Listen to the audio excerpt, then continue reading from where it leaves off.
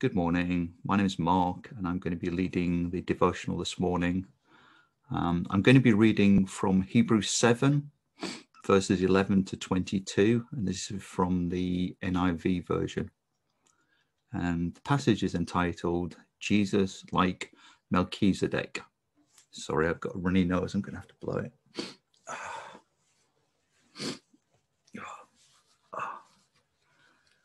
So, if perfection could be attained through the Levitical priesthood, and indeed the law given to the people established that priesthood, why was there still need for another priest to come, one in the order of Melchizedek, not in the order of Aaron? For when the priesthood is changed, the law must be changed also. He of whom these things are said belonged to a different tribe, and no one from that tribe has ever served at the altar. For it is clear that our Lord descended from Judah, and in regard to that tribe, Moses said nothing about priests. And what we have said is even more clear if another priest like Melchizedek appears, one who has become a priest not on the basis of regulation as to his ancestry, but on the basis of the power of an indestructible life. For it is declared, you are a priest forever in the order of Melchizedek. The former regulation is set aside because it was weak and useless. For the law made nothing perfect, and a better hope is introduced by which we can draw near to God. And it is not without an oath. Others became priests without any oath. But he became a priest with an oath when God said to him, the Lord has sworn, and he will not change his mind. You are a priest forever. Because of this oath, Jesus has become a guarantor of a better covenant. Wow. Now, I found this quite sort of difficult to fully comprehend. There's an awful lot in there, and there's an awful lot of things that are referred to. And I really had to refer back to the passage yesterday to get somewhat of an understanding as to what was being described there, because there was clearly a reference to various things. So one of the points that was made there is about being greater than the Levitical priesthood. Now, this is especially difficult to comprehend as Levi had not even been born at the time of the encounter between Abraham and Melchizedek, who then was the king of Salem, who Abraham encountered.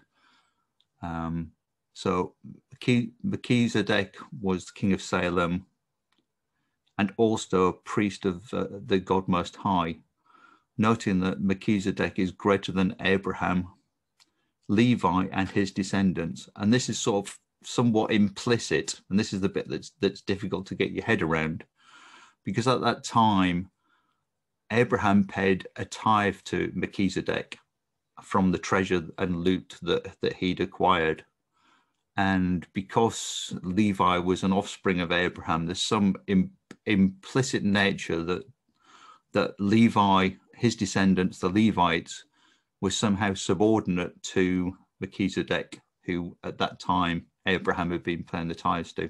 So that's the bit that I found really quite difficult in that passage to sort of get my head around, about the notion of greater and greater than the Levitical priest, etc. So yeah, it's a bit sort of confusing, and yeah, it took me quite a while to really figure out. So I'm just trying to describe that, and hopefully others will understand what I've said from that. So the nature of the blessing here is the promise that God will bestow greater things upon Abraham and his offspring. And that goes back to the various promises that God gave to Abraham about creating a great nation, greater than the stars in the sky, etc., etc. So this is sort of a notion of the sort of blessing that's coming from this. So another important aspect here is that Melchizedek being greater and hence above the law, because the law comes from the priesthood. And this is where Jesus, as King of Righteousness, has therefore greater power to be able to overcome the law. And if we look at the when the law was actually given in Moses' time, it was actually at the time the Levitical priesthood actually came into being. So there was obviously something that needed to be supreme of that, which is where Melchizedek actually is, because, as I said, you've got Abraham and the Levites and their descendants that are subordinate to this. So that's the nature of where this nature of a priest in the line of Melchizedek is important to overcome the law. So in Psalm 110 verse 4, there's this declaration of the Messiah belonging to a different order of priesthoods. The Lord has sworn and will not change his mind. You are a priest forever in the order of Melchizedek. This oath is a promise from God concerning Jesus and that lineage as a priest of Melchizedek and not of the Levitical order of priests, which is where it's talking about the change in priesthood. So change in priesthood, you should anticipate some change in the status of law. Indeed, Jesus promised that he would overcome the law by being a living sacrifice for us and fulfilling the law forever. Now, verse 19 is very important. And the key message is that something that I want us to take away, and we should try and remember this and remind ourselves about it and continually to try and remind ourselves of it. The law made nothing perfect. Now, the value of the law is to show the perfect standard that God wishes us to attain and mankind to attain. However, the law in itself is weak and unprofitable when it comes to saving our souls and giving us power over our sin. We need Jesus for that. There are people who can be quite legalistic in their approach to the way they live their lives and seem in vain to try and fulfill the law themselves, even although Jesus has already overcome the law. And so again, I really want us to remember that as verse 9 says, the law made nothing perfect. The law in itself could not make us perfect.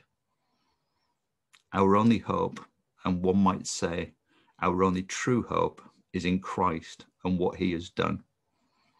He is the King of righteousness, echoing both his kingly and priestly function as being in the line of Melchizedek. God has promised forever that he will not change his mind, creating a new covenant between himself and mankind, restoring the relationship which existed in the Garden of Eden.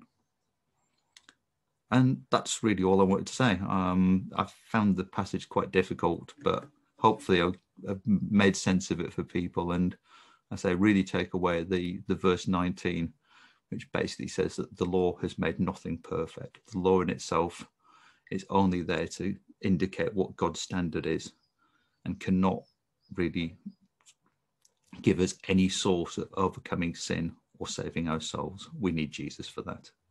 Thank you very much.